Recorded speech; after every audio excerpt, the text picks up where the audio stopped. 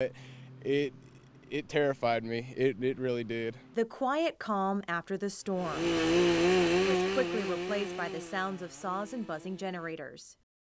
Without skipping a beat, the community of Albemarle got to work Friday picking up the pieces of fallen trees, broken power lines, and debris-filled streets and sidewalks following Thursday's massive storm that packed a serious punch through the Carolinas, leaving thousands of residents without power.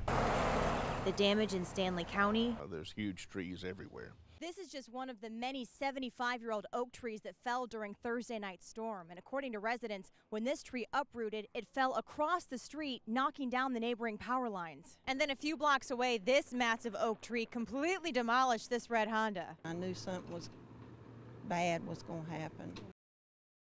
But none of that compares to the devastation left behind for Myra Wyndham and her family. I heard the popping, and I started running down the hall, screaming, the trees falling on our house. She was inside of her home of 30 years when that tree came crashing through her roof, shattering windows, caving bricks, splitting it in two. I got my 3 cats and my husband, and that's what counts. Yes, it crumbled the walls of a home, but with all hands on deck to help, it built up the foundation of an already close community. Praise the Lord, this wasn't any worse. A feeling of gratitude following destruction. Blessed. We all survived it. A true sign of a resilient town that can weather any storm. Christine Noel, WCCB News.